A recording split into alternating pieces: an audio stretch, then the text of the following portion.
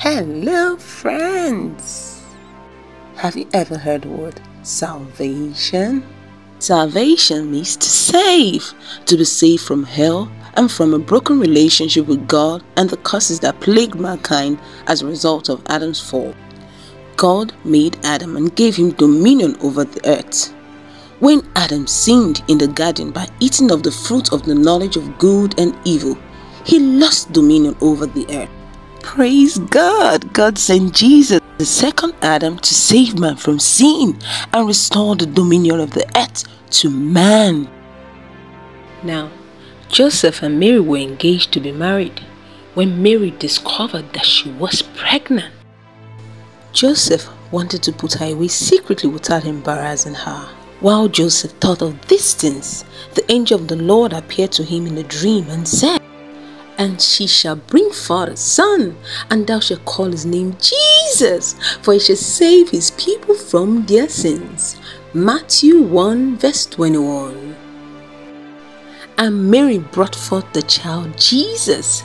Same country, some shepherds were in the field watching over their sheep at night, and the angel of the Lord appeared to them and said, "Fear not, for behold, I bring you good tidings of great joy, which shall be to all people. For unto you is born this day in the city of David a Saviour, which is Christ the Lord." Luke 2:10 and 11. Jesus means Savior. Matthew 1 verse 21. When the Samaritan woman encountered Jesus, she went to tell her people, and the people, after the encounter with the person of Jesus, said, John 4 verse 42, "Then they said to the woman, Now we believe, not because of what you said, for we ourselves have heard him, and we know that this is indeed the Christ, the Savior of the world." Jesus' mission was to save man from sin, and he did it by dying on the cross. Here it is in a nutshell. Just as one person did it wrong and got us all in this trouble with sin and death, another person did it right and got us out of it. But more than just getting us out of trouble, he got us into life. 1 Corinthians 5 verse 18. Jesus came to give us the gift of salvation. God saved you by his grace when you believed, and you can't take credit for this. It's a gift from God. Salvation is not a reward for the good things we have done, so none of us can boast about it. Ephesians 2 verse 8 to 9.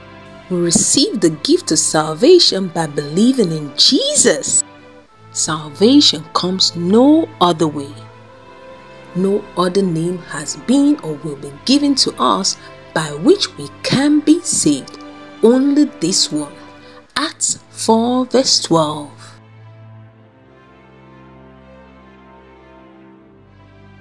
John 14 verse 6. Jesus answered, "I am the way, the truth, and the life. No one comes to the Father except through me." The gift of salvation is free, but not cheap. No. It was paid for with the precious blood of Jesus. This beautiful gift of salvation is only received by putting our faith in Christ Jesus. Ephesians 2 verse 8. God's grace has saved you because of your faith in Christ.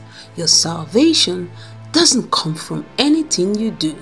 It is God's gifts. We put our faith in Jesus by believing the finished work on the cross. Yes, what Jesus did on the cross.